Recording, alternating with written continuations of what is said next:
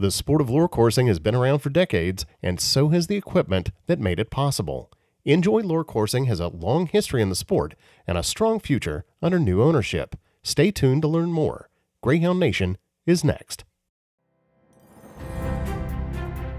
This is Greyhound Nation, episode 42, recorded February 7th, 2024, the Injoy lure coursing story.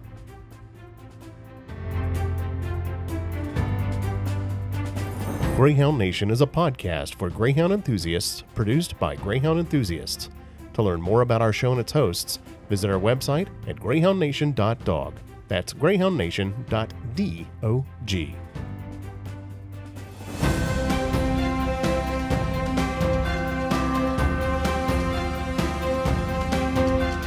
Hello and welcome to another episode of the Greyhound Nation podcast. I'm Michael Burns, and now here's your host, John Parker. Welcome back, Greyhound lovers. We're glad to have you back with us again for another episode. We've previously had an episode on the sport of lure coursing, which is an amateur sport for greyhounds and other sighthounds. And tonight we're going to tell you about the nuts and bolts of the sport, the equipment that makes it run.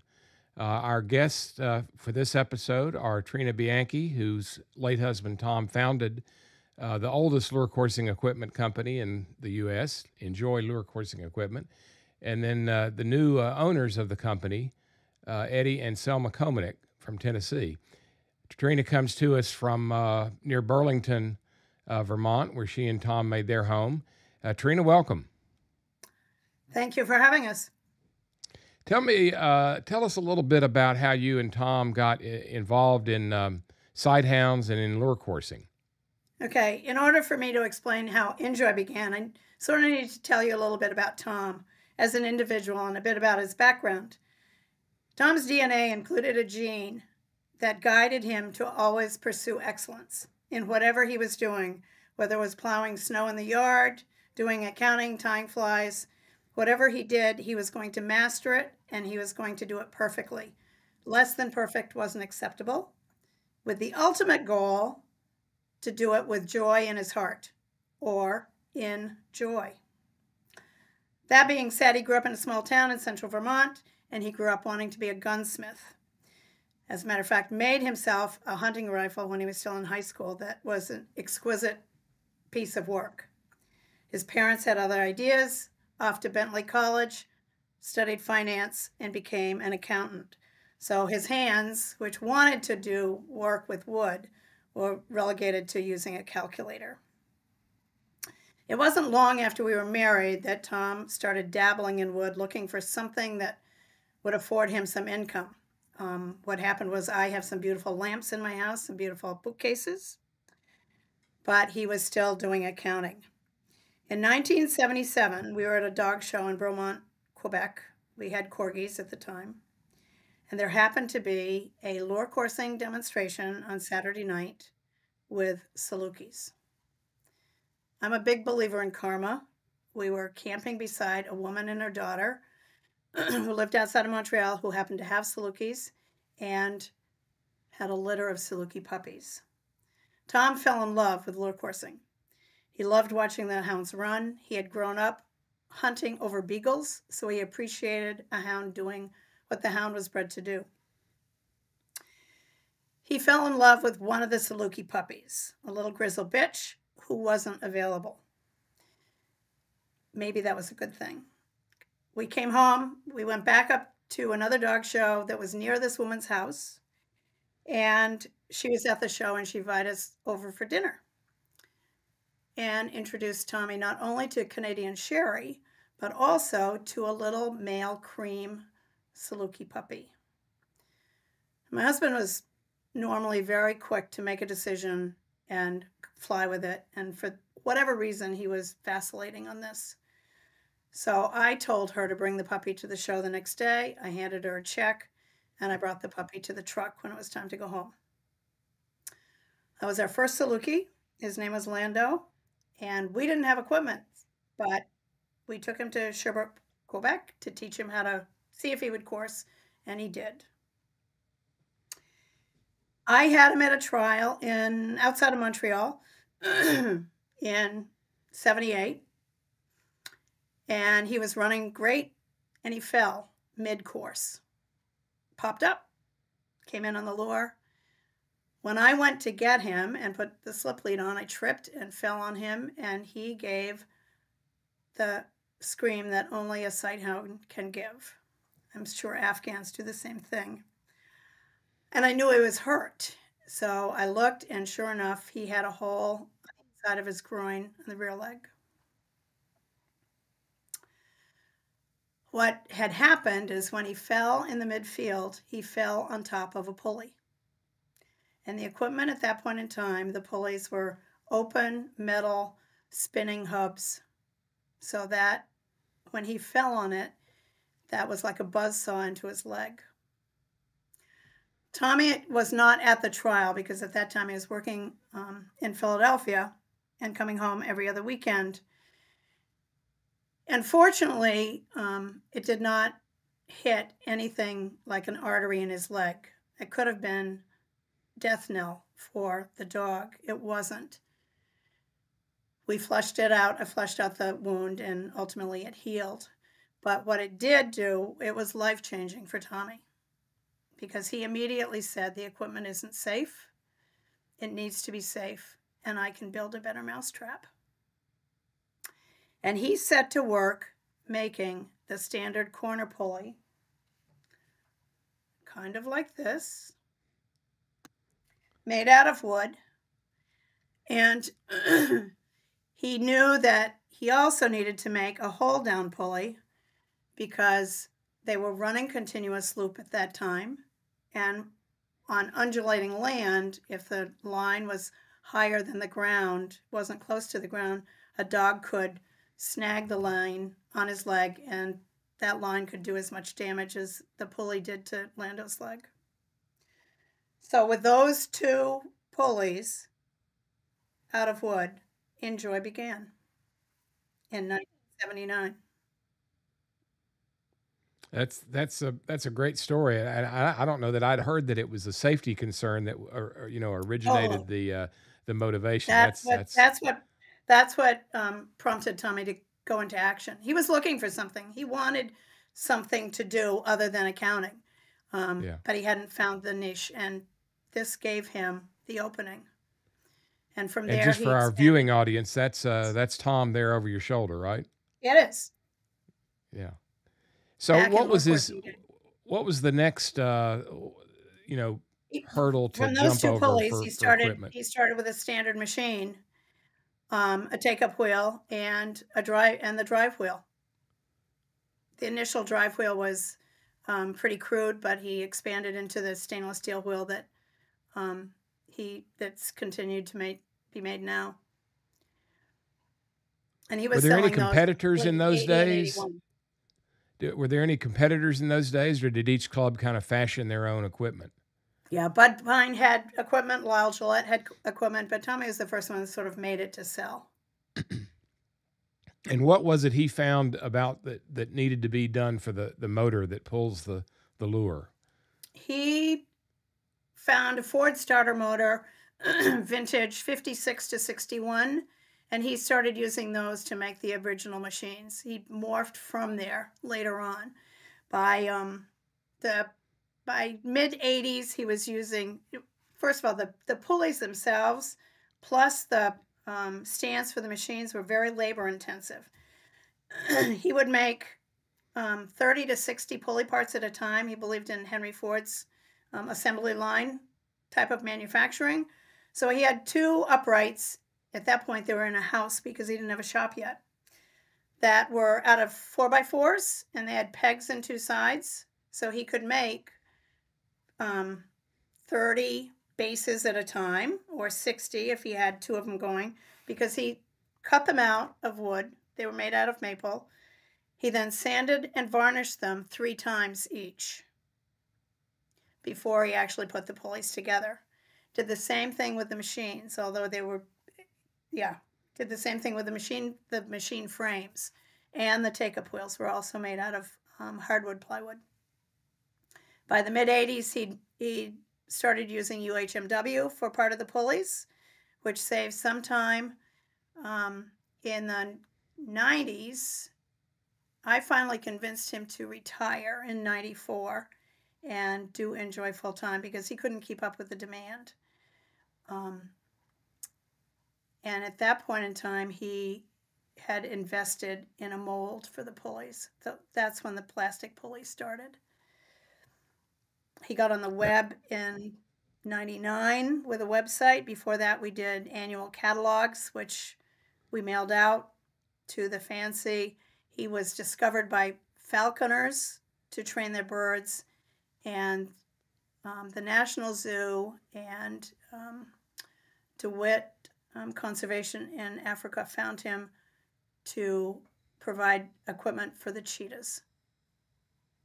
So that in those early days, how did he let the lure coursing community know that that Enjoy was there, that they were making equipment? Well, did he do demonstrations at trials? He had a price list. He would send it out. And we were at trials a lot in Hanover.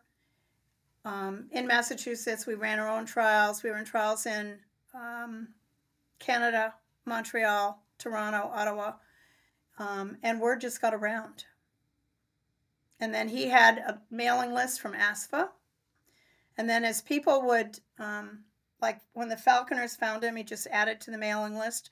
We sent out catalogs, ultimately, once a year to the entire mailing list. And then it changed when he got on the web. Were there pieces of equipment that he was always kind of tinkering with and trying to improve as he went along? He made everything from scratch. He learned how to make all the axles. He threaded the axles. He cut his own stainless steel. But he continually was striving to make better equipment, better performance. But his first concern was safety for the dogs and then the cats. And did he, in addition to sending equipment off to Africa, did he sell all over the world? Were there lure coursing clubs in other countries that he sold to? Yes. Ultimately, we ended up selling all over the world. Zoos, probably 20 zoos nationwide and another 15 worldwide. Preserves in Africa, Dubai, UAE, Australia, obviously in Canada. What about folks in professional greyhound racing? Did they ever have need of the equipment that Enjoy made? And Kansas City uses the equipment. Yeah. What was his most favorite piece of equipment to make and work on, do you think? Any of it. He loved being in the shop. In 1982, we built the house that I'm in now. And instead of finishing the house, we took the money to finish the house, and he built a 1,200 square foot shop, which is outfitted with every piece of equipment known to man to work with wood, and then ultimately also with metal. He's in a metal lathe. And he was in his happy place in the shop. Yeah. He could live in the shop 24/7, and he'd have been happy as a clam. Yeah. What role did you play in the company? Initially, just encouraging him. Prior to the web, I kept the mailing list on the computer back in the days of DOS and Word, which Eddie and Selma probably don't know, but yeah, I remember DOS. That was what we started with. And when he retired, he also did consulting work because Injoy wasn't going to support us. I was working full time. I carried the benefits, so that was helpful. But he did consulting work, and it was always out of town. So I became more involved then, talking to customers, taking orders. But I didn't ever make the equipment. I got Did you do any of the shipping? Were you the shipping department? No, although once Tommy was diagnosed with cancer, I ended up doing a lot of the packing under his direct supervision, by the way, so that it was done perfectly.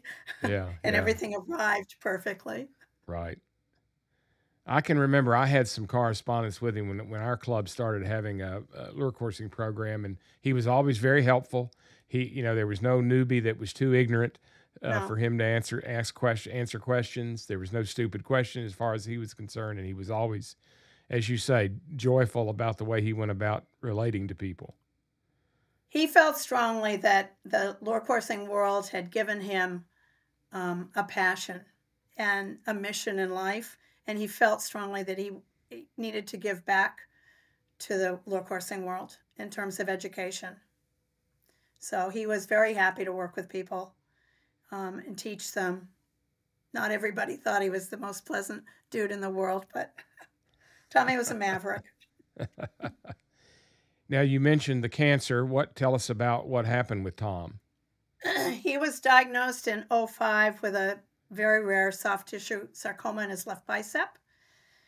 And the initial treatment was to save the arm because that was his livelihood. In 2007, the treatment changed to, we need to save your life. So he ultimately lost the arm at the shoulder, or above the shoulder, which meant he couldn't keep Injoy going. And I convinced him to take on a partner. And Jim and Dale Healy had been friends since the mid-70s. They had whippets. We had done trials together. Jim knew the equipment. He knew how to run the equipment. And he was one of those that was given early retirement from IBM. So we talked to him, and he agreed to work with Tommy for 2 years. And they worked together for 2 years, September 2007 till September 2009. And they went through the entire line of equipment with the sole exception of the cooling fan. And when Tommy made equipment, he made a year's supply at a time. So when he died, we had ample stock of everything except the cooling fan. And after he died, Tommy's idea was that Jim would have the business. And Jim and I talked. He didn't want to do it by himself, so he and I became partners, and we did it together. I initially took over the website, which was on front page and going to die, so I had to learn how to do web design. So I did the website, and then when I retired in 2015, I took over the books and put them on QuickBooks. And as time went on, I talked to more and more customers, and yeah, so. And was it after Tom passed away? Was Injoy still run out of the shop there in your home in Vermont? All the equipment was here. Jim had a small shop at his house, and he ended up doing a lot of the work at his house. But any of the big equipment was here. So he came down on a fairly regular basis to use it. And then bring us forward from there, and what led to your ultimate decision to sell the business. Jim had wanted to run the business until he was 80, which would have meant another 3 years, but he was diagnosed with terminal cancer in June. So we came to the decision that we needed to sell the business. Both of us wanted to keep it going if we could and keep Tom's legacy alive. It's good. It's great equipment, and there are people around the world that depend on it and love it. So fortunately, Eddie had sent us an email a couple of years ago saying he was interested if we ever decided to sell. So I contacted him, and then he wrote back and said yes, he was interested. And then I immediately went out and did due diligence, because what was important to me was that it be sold to the right person. Otherwise, I would just close the business. Because the name was out there. It had a great reputation, so I wasn't just going to sell it to anybody. And by now, Jim was not able to help at all, so this was all now with me. And I went to people who I thought might know Eddie and didn't tell them why I was asking, but asked about him and his wife.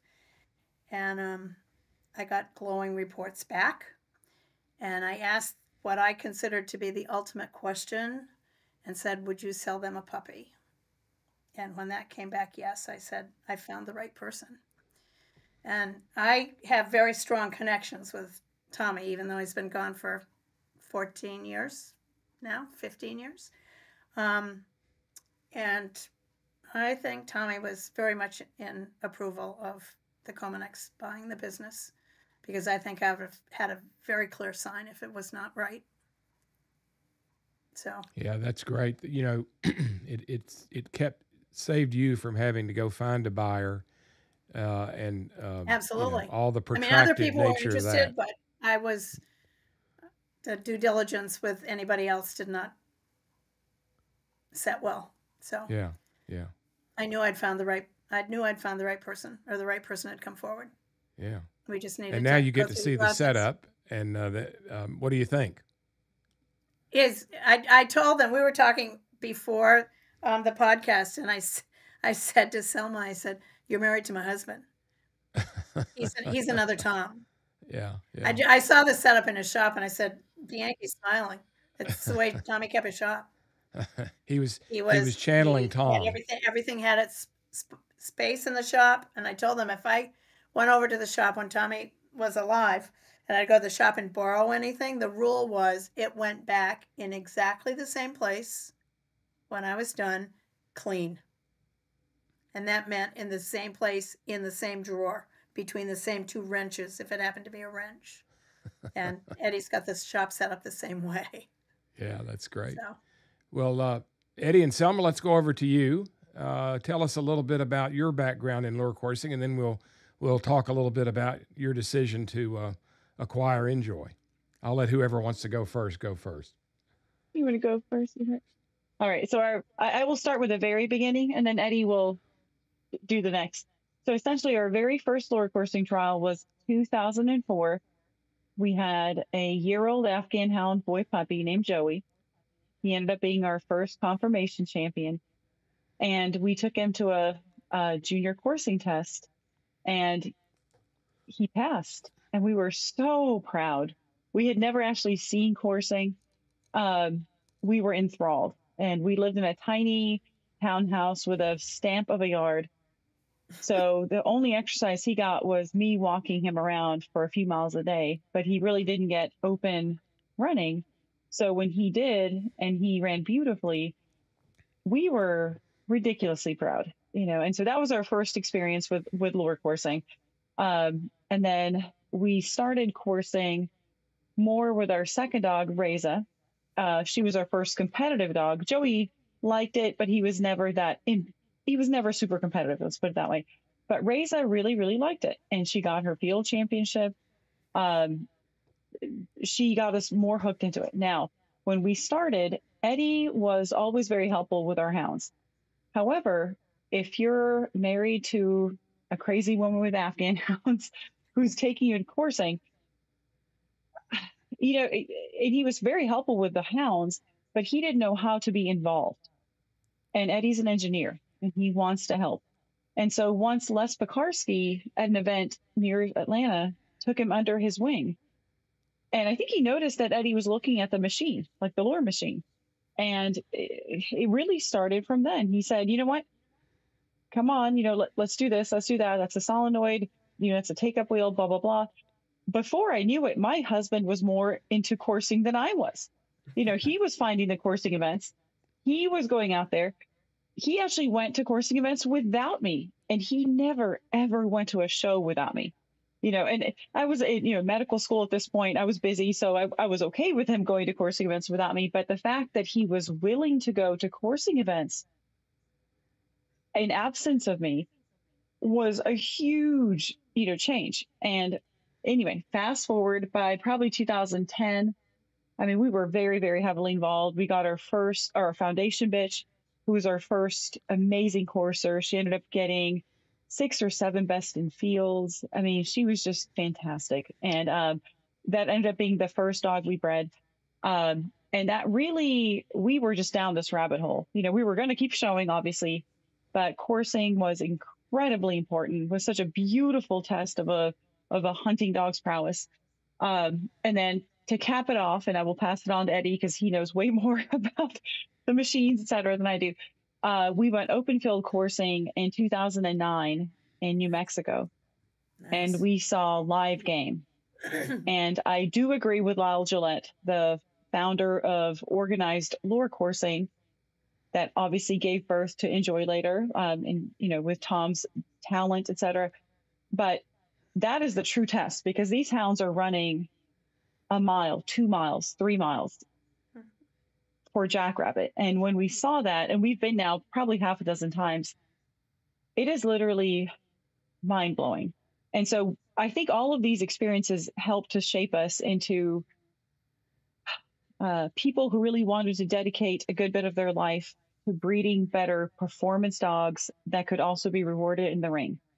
And so part of that was building our own coursing club. So when we bought our farm in 2014 in December, our very first coursing trial was held December of 2015. And that was with Injoy products.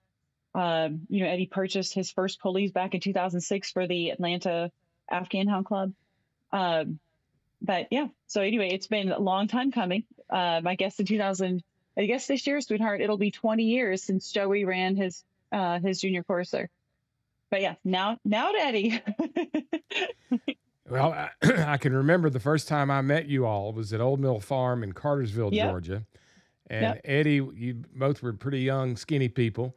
And I looked over and Eddie was slipping an Afghan hound and he had a camcorder in one hand. I said, this Yep. guy will never be able to do this. But he did. And, he had equipment from day one in his hand. So, Eddie, let's go over to you. What sparked your interest in the equipment particularly? It was just such an engineering anomaly. It was so fascinating just walking up to the equipment and watching it run. These motors run at 60 miles an hour, and just being able to run these dogs around a field. And the equipment was fascinating, but then I really got interested in lure operation. And like when Les and Steve Curry were able to put me up on the stand and getting that going. And I always think there's a kind of kinship between the lure operator and the machine, because you can hear how fast the dog is going by how fast they're pulsing, how fast the machine is running. And if something goes wrong, when that bolt snaps and the wheel comes spinning off or whatever happens. So there's always a close tie. And my favorite thing, both of us are lure coursing judges, but I think my favorite thing to do on the field is lure operate. And I think our first reversible machine was built in our townhouse. And I remember trying to figure out how you run two solenoids at the same time on our kitchen floor and putting that all together.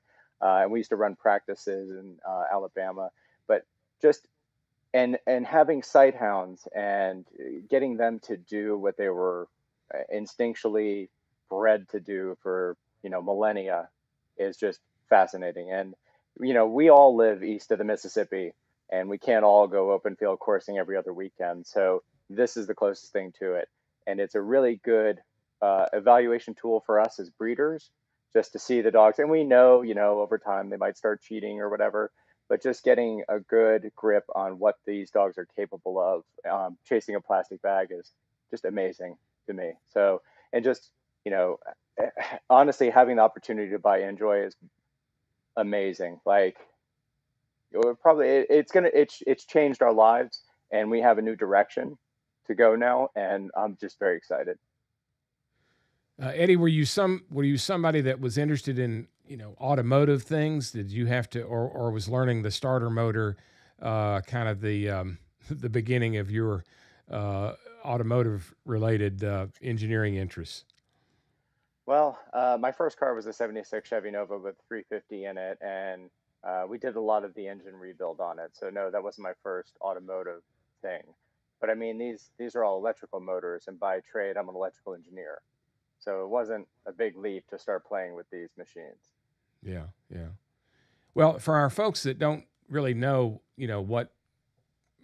how lure coursing is done, basically it's a lure that's pulled around on a field by a string that simulates a hare on the run, and there has to be something that pulls that. And so why don't we start with talking about the motor? You're gonna give us a few visual aids here for our folks watching on YouTube. So let's show us the motor. That's kind of the heart of the sport. There it is. And point out what you've got there. Is that, I see two solenoids, I think. Sorry to make you hold it up like that. Yeah. I'll let you know when my arms start shaking. But this is a reversible machine. No, I got it. So it has two solenoids on it. And basically, you've got a switch in addition to the button on it to say which direction it's going, and that changes which of the two solenoids fires. and it creates a circuit. And these things run, I don't know the exact RPMs on them, but they'll push a bunny till about 60 miles an hour. Yeah. So, and it's got like a voltmeter on top. Honey, grab the orange cord switch right there. This guy? Yeah, right in front of you. Yep. Yeah, got it. Coming. Put this down for a sec. And so this is a reversible switch right here. And it's got the forward or reverse direction and then a button on it. And that's not the one that's most typically used by clubs, right? Most of them have No, the one direction. We use a very simple micro switch that just looks like this. Yeah. With a little button on it. Right. And it just plugs into the machine. What was it that motivated Tom to choose the old Ford starter motor? Was there some particular aspect of it that was the reason he chose it as the starting point? I think it was the length of the shaft. The shaft was long enough to hold the wheels. So he could put a take-up wheel on the shaft or a continuous loop wheel on the shaft. Yeah, yeah. Nice See the length of the shaft. So that's taken from an electric starter motor that was used to start Fords back in the 60s. 56 to 61. And Eddie, what obviously it's got to have electric power. What provides the electric power to the motor? Well, they're all 12-volt DC motors, and they're hooked straight to a car battery typically. Normally, we use a deep discharge marine battery or 2 per motor.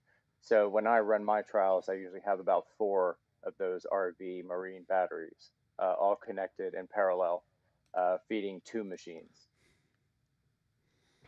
Okay, that's what provides the go for the hair. What makes the turns? Those are pulleys. Pulleys. Show us one of those, if you will. Let me find the standard corner. So we actually produce 3 different kinds of pulleys. Let me see if I can hold all 3 up at once. You mean to hold them?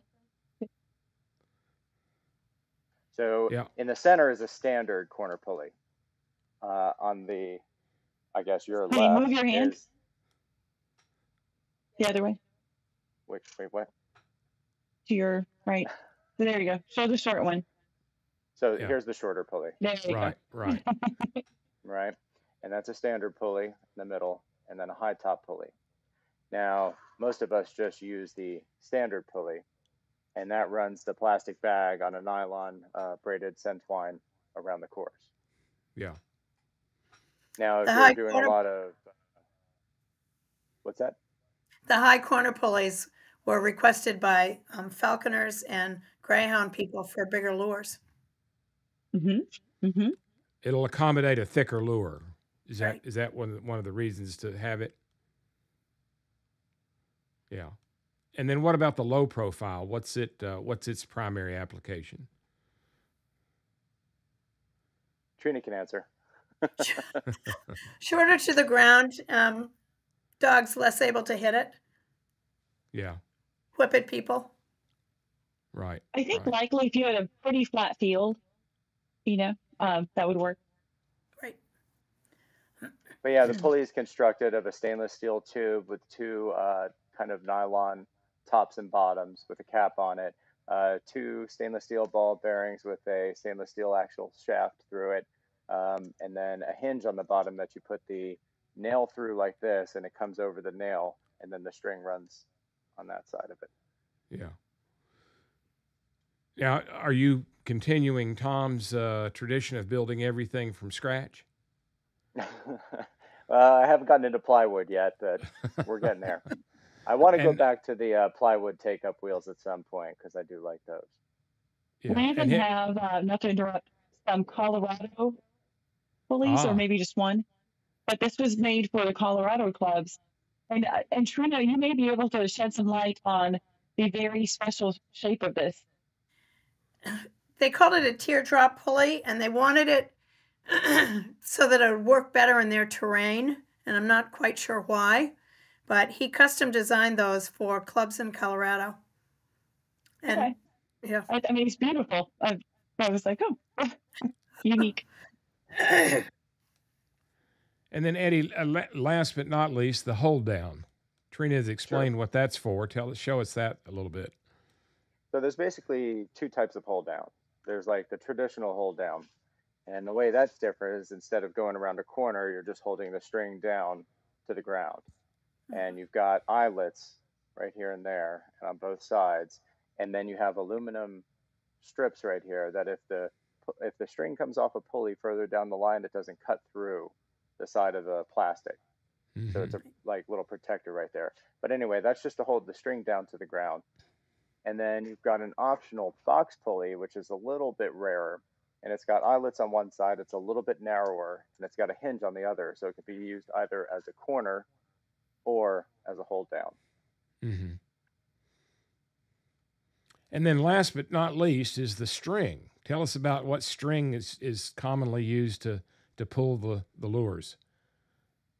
Well, it depends on your application. If you're running lure coursing, you're going to want to use nylon. Nylon's a little bit stretchier. It's not as prone to breaking under tension. And it's a 24-pound braided scent twine. So, and we sell it in 500-yard spools. But if you're doing racing, then you might go over to the poly line. And that has a little bit less stretch to it, but it's a little bit better if you're doing a drag lure or racing or whatever. It's not as jerky on the lure, and it doesn't it's not as janky. That makes sense. Yeah. Does the nylon get ultimately stretched all the way, and it doesn't stretch anymore, or will it always be stretchy? There's always some stretch to it, but yeah, there's a little bit of a break-in period that first day where you kind of want the line to settle, but then nylon line, it'll last anywhere from 6 months to a year as long as it's taken care of and you're not running over too many hills like we are here. Yeah. Let's go now to your and Selma's decision to purchase Injoy. Tell us about the background on that. Trina mentioned the email you sent a couple of years ago. First? Ah, the wheels. Yes. Wheels. Sorry, but thank you. Yeah, let's do the drive wheel first. I completely forgot.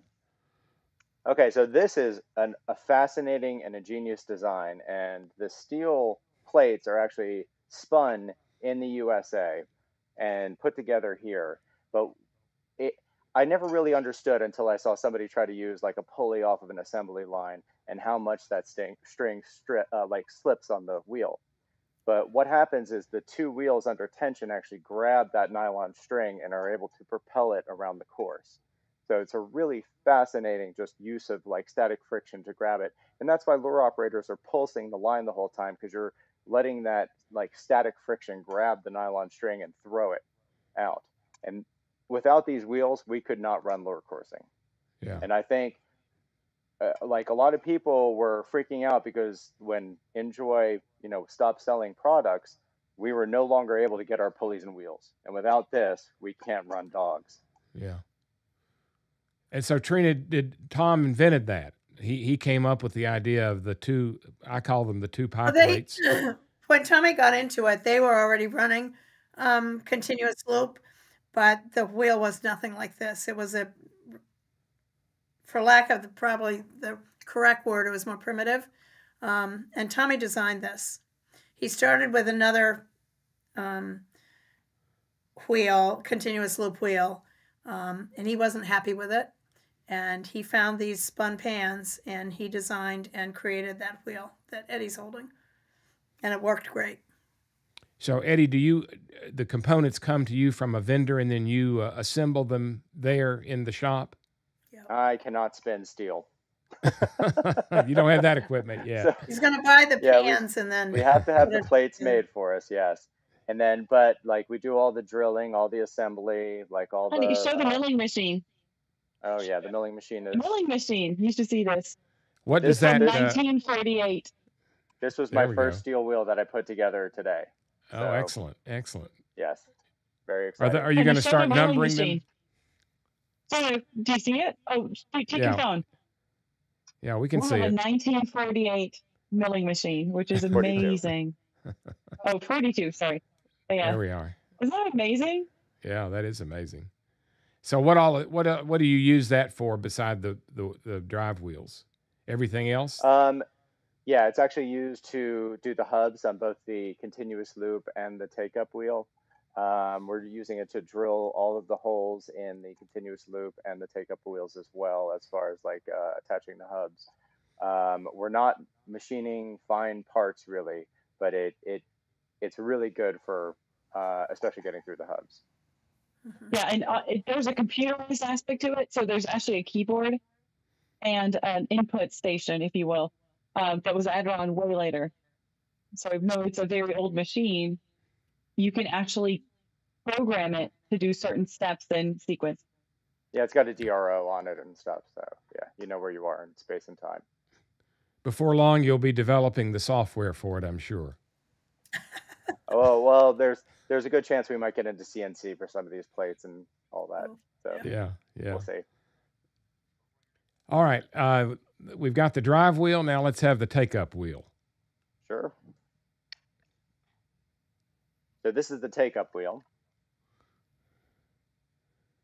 And So this tell is us about used the functions of it. So it's used to store string a lot of the time or run string out, but it's also used for racing applications, or I'm sorry, not continuous loop, but drag lure. So we run drag a lot on our property. We usually run in March and November, and the benefits of that is the dog is actually chasing something large like a fur or squawker, and they're chasing that, and it's a lot more enticing than a plastic bag simply is. And we use it. We run Legra almost once a month on the property, and we always use a take-up wheel for that. The downside is you have to restring the course every time on a four-wheeler or scooter or whatever you're, if you feel like running. Yep, I ran like 17,000 steps in 3 hours one time. That will you be changing that one any, Eddie? The take-up wheel? We've got a lot of plastic, and we're going to be producing plastic wheels for a while. If we get comfortable in the shop and I feel like doing it, maybe we'll go to plywood. We'll see. I'm probably going to move to a CNC machine before we start doing plywood, just for precision parts.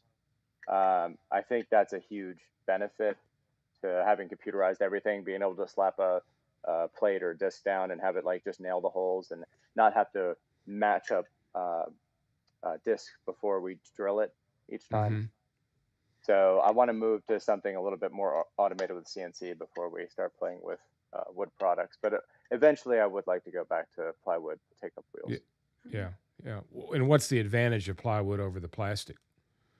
They're a little bit more resilient, in my opinion, a little less prone to like stretching. Mm-hmm. Bowing and heat damage. Yeah. We had a plastic one, and if you put a brake on them, mm-hmm. Like if you're running a drag lure, you kind of want to brake on the side of it, and I prefer it on the side of wood than I do plastic. Mm-hmm. Now, what else have we covered? All the equipment at this point? I think we have, but you tell me. I think one thing. I know Injoy. Fans, yeah, the fans. I know Injoy for a while stopped producing fans, but in my opinion, if you're running any kind of lure coursing, you have to have a fan on that motor. So with every motor, we're going to be sending a fan out with the motor. So, and it's a large DC fan. It's a lot quieter than the ones I currently use. So it's really nice. It's got an on-off switch on the top of it, and it literally just goes onto the motor, and you screw clamp it, and you can like leave it on the motor, which is a nice benefit. Yeah. I can remember Tom saying heat is your enemy when it comes to the motors. Tell us why that is. Oh yeah, heat.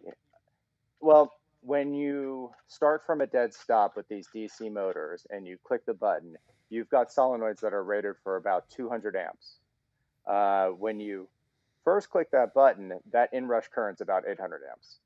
And so that inrush current is enough to not only fuse the contacts on the solenoid over time, but also overheat the core on the motor. That heat builds up in that core, and eventually you're going to smoke a motor if you're not keeping fan on it and keeping air ventilated and taking your time sometimes, like not running cat tests end to end to end. Yeah. Yeah. What modifications did Tom or his vendors make to the old Ford starter motor to more accommodate it to the demands of lure coursing? I don't think he made any. I think he used it as is. Eddie could probably answer that better than I. And Well, what about the current motor now, Eddie? How is it different from what would have been the old automotive starter motor? I think didn't they go from like 2 windings to 4, or isn't that right? I don't know. I think They that's made what it a I little bit recall more reading. dense, a little bit more powerful, and I think they went up in the horsepower on each motor just a bit. Yeah. Now, with all machinery, you have breakdowns, you have weak points. What are the weak points in lure coursing equipment? Well, definitely, like you said, heat. You got to stay on top of that. We've been having a lot of trouble, like, and this is nothing Injoy sells, but like chargers. Chargers have gotten a lot cheaper over the last 20 years, and we're having a hard time keeping current on the batteries. I usually recommend Associated Equipment. But yeah, we've had a lot of Shoemaker chargers over the last few years, and what was that other one? The Farm and Ranch charger we've just had a lot of issues with. But yeah, just keeping enough current into the batteries, because it's not like you just run on a battery all day. You have to keep putting power into it. And we usually run a small inverter generator and some kind of charger into the batteries. That's been a lot of the issue. I haven't had any issues with pulleys or hold downs. Honestly, Enjoy, like, we've got pulleys that we bought 20 years ago. Like, Enjoy has never been a problem for equipment. I'm not going to mention any names, but maybe when I was at the II, I saw 2 of the continuous loop wheels.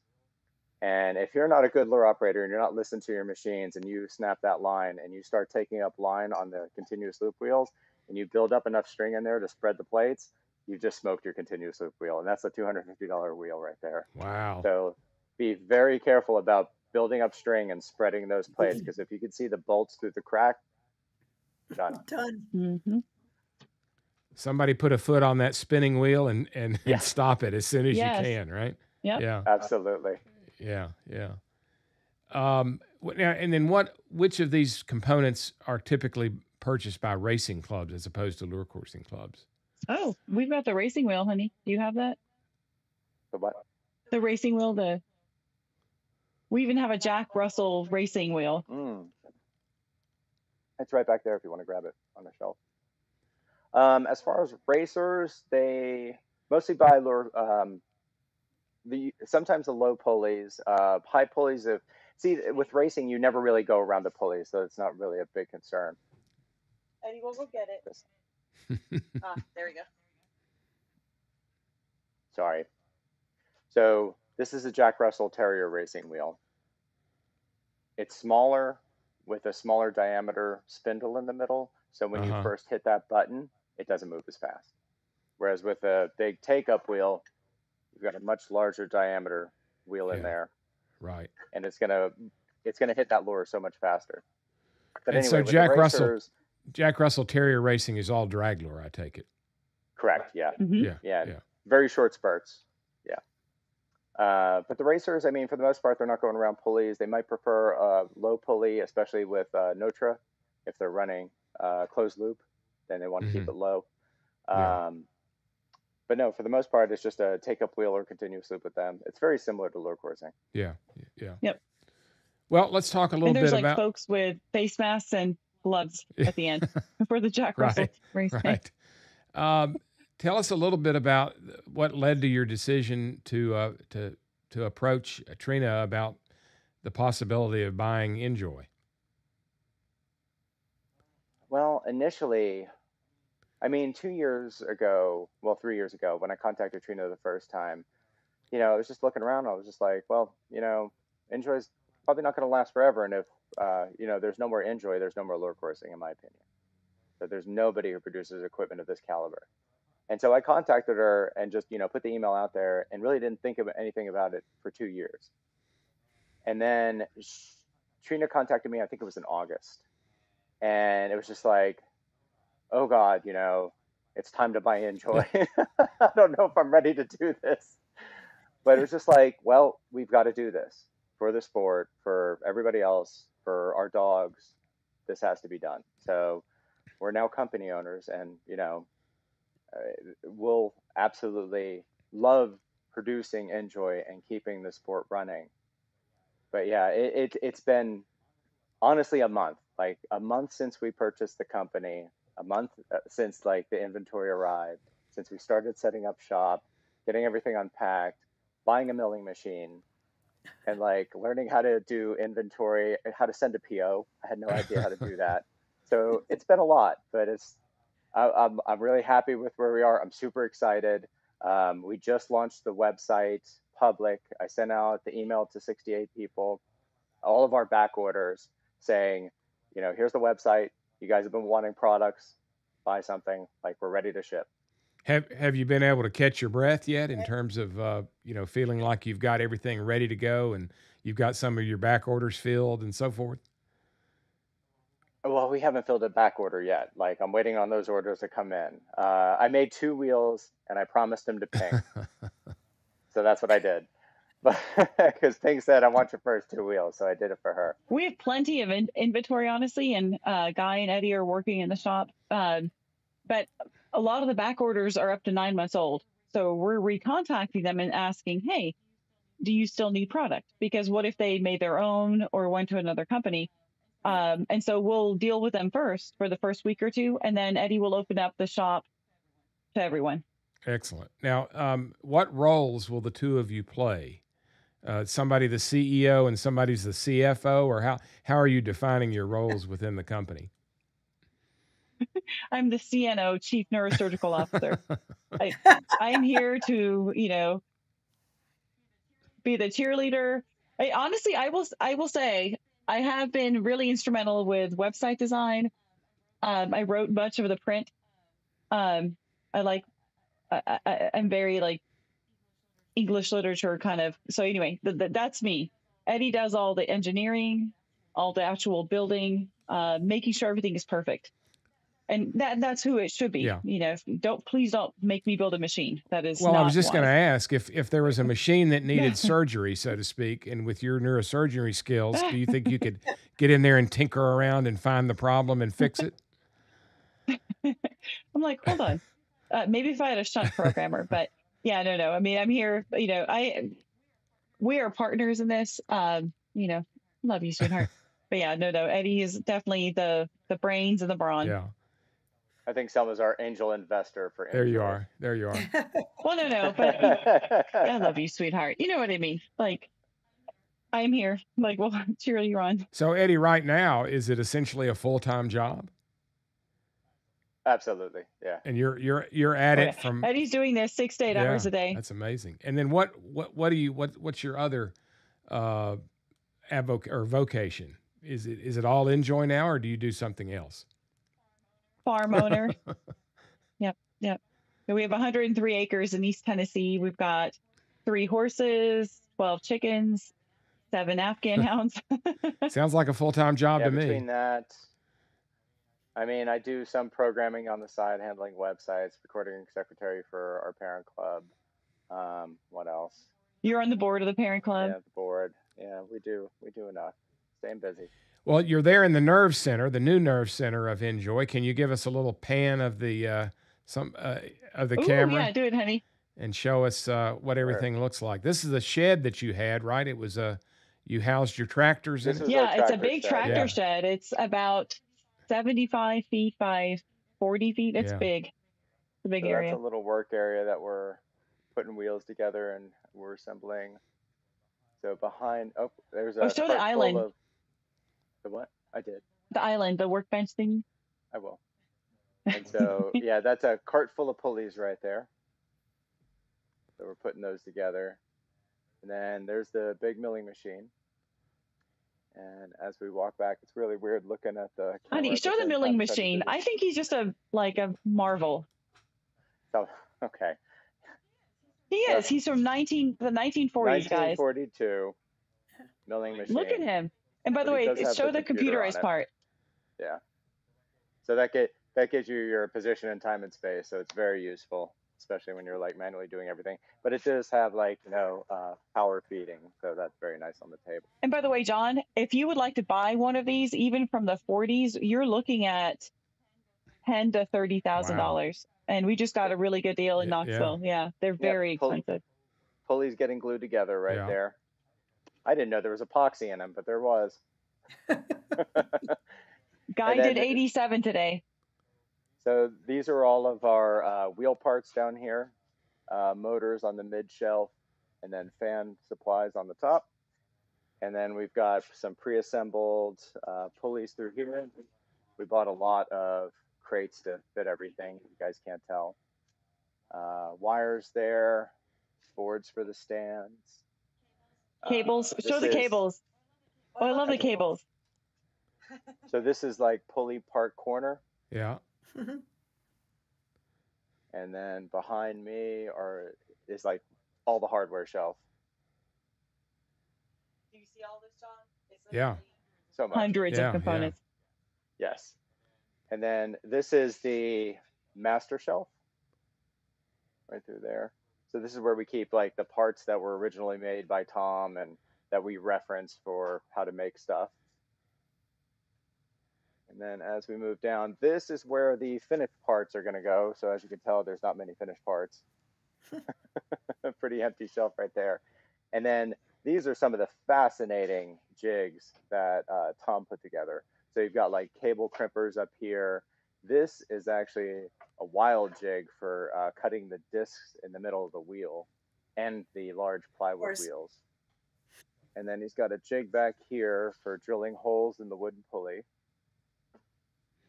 This is for clamping down the wheels as you're like drilling them, I believe. And then that's for drilling the large take-up wheel. And that is another clamp wheel for, I think, just the take-up wheel and doing a deburring in the center of it. And that is a jig for doing the fan holes. I mean, Tom really set us up for success. Like, I might not have 2 years of shadowing under him, but I think we're in pretty good shape. So this is a fascinating wheel for putting the 16 holes in the stainless steel and putting the center hub in. So just incredible. And then he's got several little like steel blocks just for putting the holes in the hub. And then there's another, this is for doing the like aluminum insert that goes in the take-up wheel. You know, I never looked that close at some of the big wheels, but yeah, there's an aluminum tube on the inside of the take-up. And then he even made another jig like this one, which is for putting the threaded screw into the stainless steel wheel. So on one side, you just do a straight drill through, and on the other, you actually tap it. So yeah, this is us like working today and like producing the hubs for the take-up wheels and the stainless steel wheels. So we were drilling those through today. So we're at the moment and for the foreseeable future, until we can get caught up with back orders, we're going to be doing a two-order kind of manufacturing process. But we're going to get to the point where we're going to be two-store. So, you know, for 3 months, we're going to work real hard, put up a bunch of equipment for the year, and get to the point where we could do like almost next day sales. But at this point, I'm assuming that the orders are going to come in and we're just going to be backed up and working as hard as we can just to catch up for the last year. Was you just showed us the various parts and pieces to make for the manufacturing process. Was this all written down somewhere, or did you just have to figure it out? Yes. Oh, thank God it was. So yeah, like Tom and Jim both took really good notes and with pictures. So, you know, it was almost color by numbers, like following the stuff, use this machine at this point, use this size, tap and die. And it was just like very useful to go through that.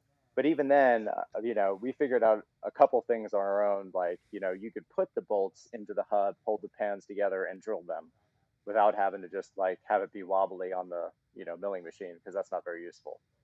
But yeah, they're like, it's still a learning process and we're learning as we're going. But I think, and I still can't figure out how to clamp the machine frames together, because like the little plastic things that I have slip right off the plastic. So we're getting there, but like we'll be okay. Now, once you kind of get up and really running and you get the orders filled and you're producing for the store, and you have a little time to breathe, do you anticipate that the engineer in you will want to tinker with some of the components to see if you can improve them, just as a matter of personal? Absolutely. Now that it's my job, yeah, I'm sure.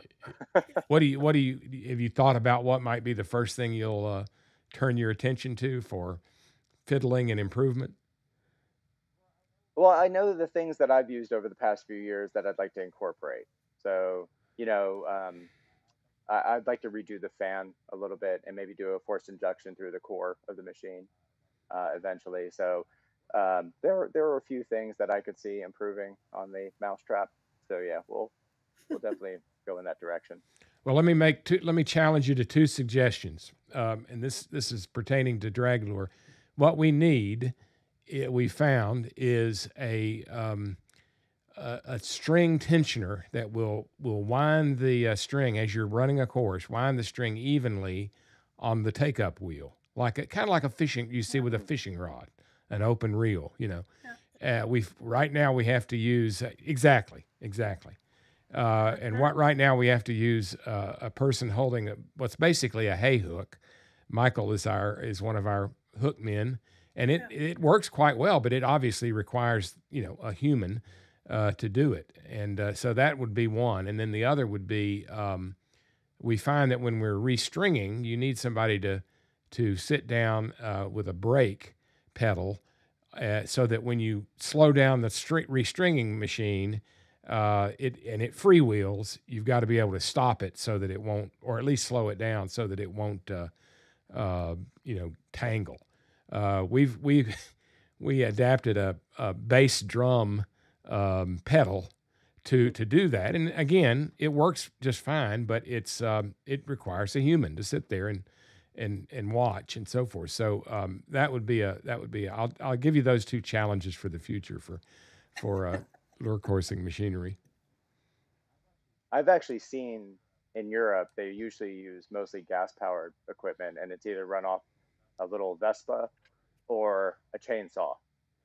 And some of those actually have those string minders that go back and forth and when they're restringing. As far as brakes go, we usually use it's a big steel bar with honestly a boot sole on it that leans up against the wheel and just gives it just enough friction on it to keep it from freewheeling. But yeah, that could be better. Yeah. And if you, with yours, what you use, do you just lean it up against there and you don't need a person there to maintain the pressure? Well, that's good. Nope. That's good.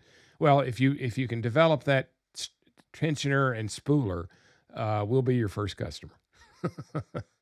Okay. Oh, yay. What do you see as kind of the challenges for the future? What in terms of just running the business and so forth? Honestly, handling the challenges of quite honestly, the vastly inferior competitors. We've had people tell us, oh God, what's happening? We can't buy stuff from Injoy. This was before we bought the company. We tried a couple of other companies. The pulleys are garbage. Stuff is falling apart. Literally, the packages are $4,000, John. Yeah. For 8 pulleys and a machine, and we're nowhere near that. And so it's long story short, the fast cat and cat people have come in and really started predating upon the market. And so I would like to see more honest pricing, good product, and people essentially just becoming loyal, going back to being loyal to us, essentially. Yeah. I've seen some of that. I wouldn't have it myself.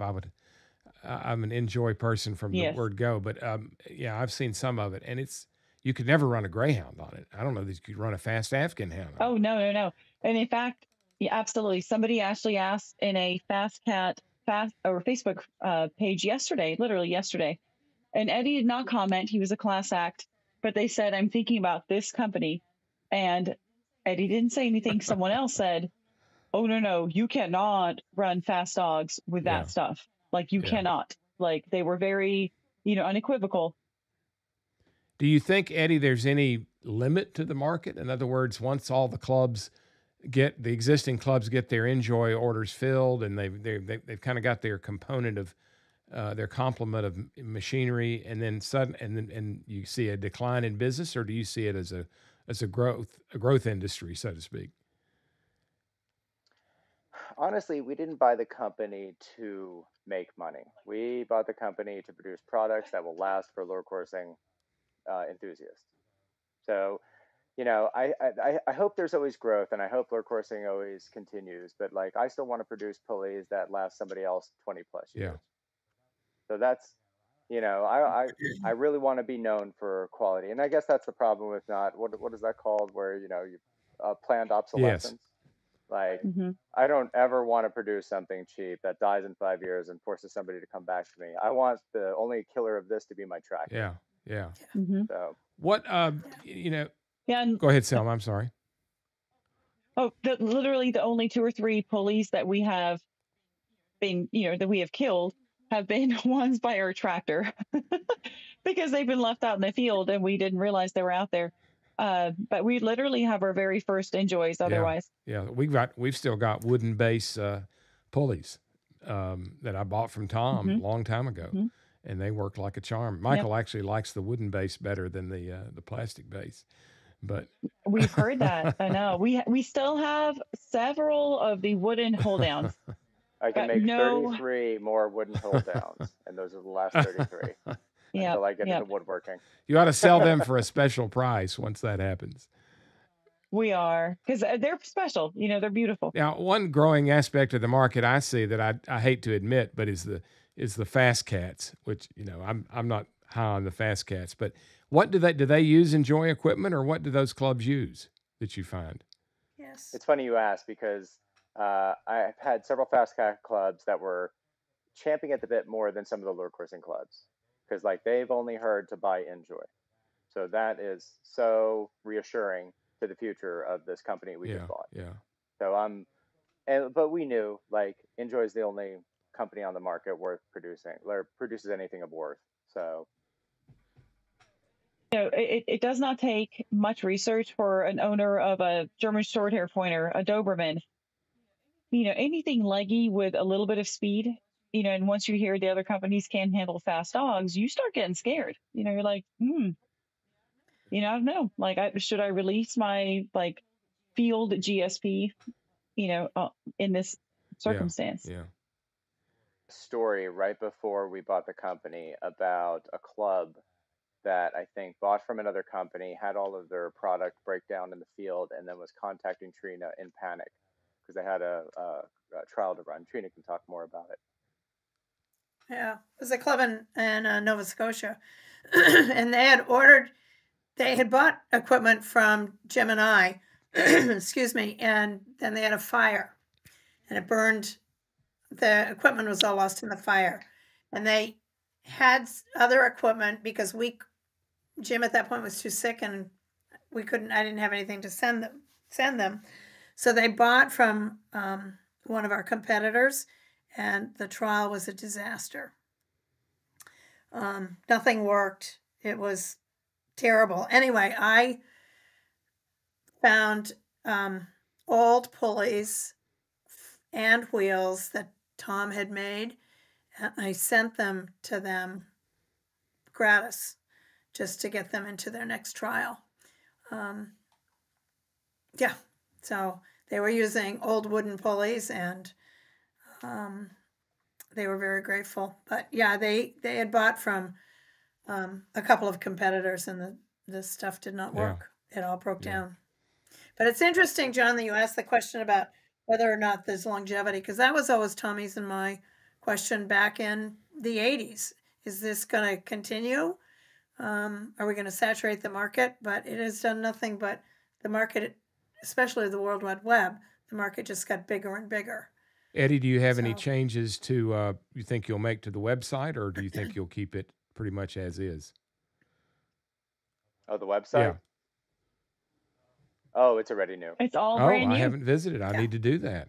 I should have done my homework before tonight's it looks great. recording. Well, we haven't gone public with it. We just went public there we with are. that email to the back orders. So I'm going to let them get the first bite at it, and then I'm going to release it in another week. Yeah, Eddie didn't think it would be fair to, for folks who placed an order in June of 2023 to then have to compete with people right now. Right. So anyway, in the next couple of weeks, we'll go completely public, but the website is ready to go. That's excellent. Eddie, I'll give you one it more looks challenge. And this is not motorized. There was a machine called a drag master, hand cranked in England, that the coursing people used to exercise their dogs. It wasn't for competition. It was just, they'd get them out on their gallops. They'd crank this thing, and I've seen it on video. I'll send you a picture of it at some point. And it was not a bicycle wheel as such. It was made for this application. And I've seen it run on video, and it's fast enough for greyhounds, But it's just for like a 75 to 100 yards straight, for galloping exercise. But I can, and they used to, you could buy it at one time, but nobody has them anymore. And so I think that might be a good for home, for people that had enough space to run their dogs for exercise and conditioning. It might be a nice application. And that you just wheel it out there. You don't have to set up a motor or, bring out batteries or anything like that. But that might be a thing for you to think about for the future. Wild. Text Eddie, I'll honestly. send you some pictures of it, if I can find video of it in application. Cool. But it was called the Drag Master. I thought that was a pretty good name. Drag Master, okay. Because I've seen the old Lyle Gillette machine, right, with the hand crank bicycle wheel. Yeah. That was set up in Les Pekarsky's Les's house. Yeah, I remember seeing that. Yeah. Well, he had a glass box over it. Yes, absolutely. And they used to have it on display at the International Invitational. I can remember that. This is a little more. The one I'm thinking about was a little more high tech than that, but not a great deal. It was just a hand crank, take up basically. Yeah. But anyway, that can be a challenge for the future as well.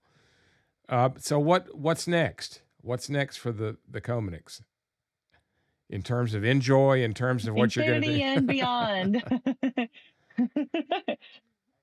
I think just getting a wrap on Injoy, getting into the sync, being able to produce for a few months and set up for the year.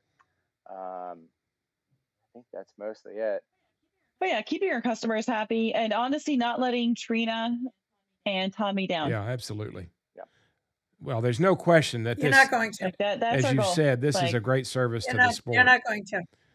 Because it keeps Tom and Trina's, what they created alive and to the service of the sport. And you're right. If without good equipment, you don't have lure coursing. Well, it's also the cheetah world.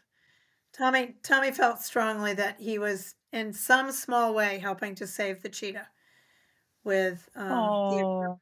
So that'd be wonderful. I would be so happy if there was a zoologic preserve using them. That'd be maybe amazing. There's a trip to Africa in your future to go watch cheetahs run. That'd be really cool. Yeah, we'll take you, Trina. Installation and setup. I'll go. That was the one. If that happens, we're taking you, Trina. That was one of Tommy's dreams, was to go to one of the preserves in Africa. Really? We saw them run at the Franklin Park Zoo in Boston. All right, Trina's coming. Do you have any back orders from Africa at present? Yeah, I think. Yeah.